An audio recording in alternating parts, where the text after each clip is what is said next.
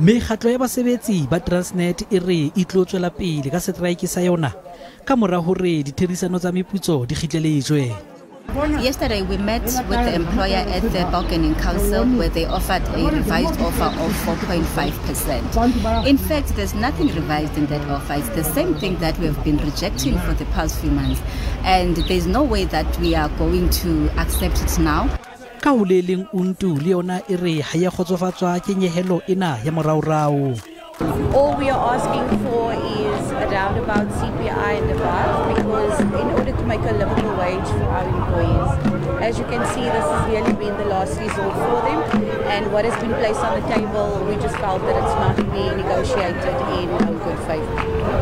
Transnet e re le ha itefutswe ke seteraeke sena e na le maano a o ya kentseng tshebetsong. In order to minimize the impact on the operations, we have invoked business continuity management plans.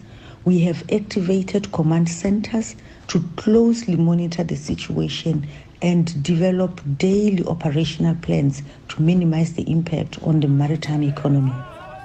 Mekgatlo ya Basebeletsi, Transnet le mmuso di ntsweleng hore seteraeke sena se tlo bakela moruo mathata a maholo.